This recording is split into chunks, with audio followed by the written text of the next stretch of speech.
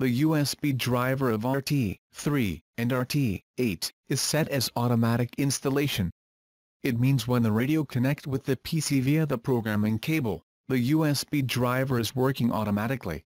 But sometimes it may shows an error of USB driver because of individual PC varieties. So let's see how to install the USB driver manually. Download the USB driver. Here is the download link of RT3 and RT8, http://www.retevis.com/programming software. As the picture. Unzip the file after download. Connect the PC.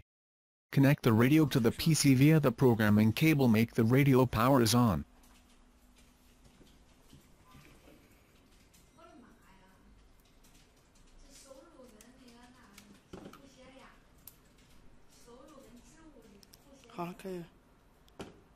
Install the USB driver.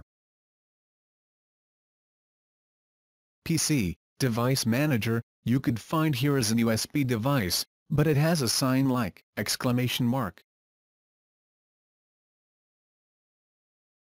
Right-click it and click Update Device Driver.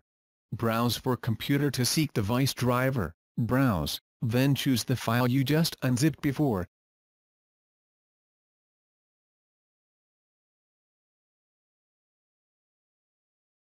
Click Next, the device is begin installing. When it is finished, just click Close. And after that you can go back to check if there is still a sign like exclamation mark in the device manager. If not, it works.